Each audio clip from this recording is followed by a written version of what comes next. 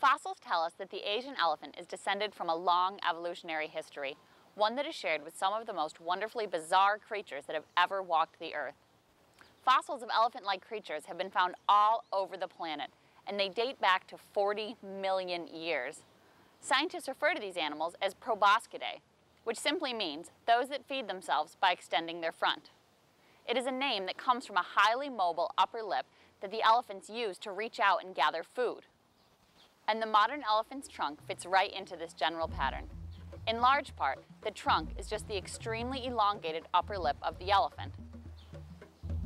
Until very recently, there were about a dozen different species of elephant on Earth, including woolly mammoths and mastodons that lived in cold northern regions, and the ancestors of modern elephants that lived in the tropics.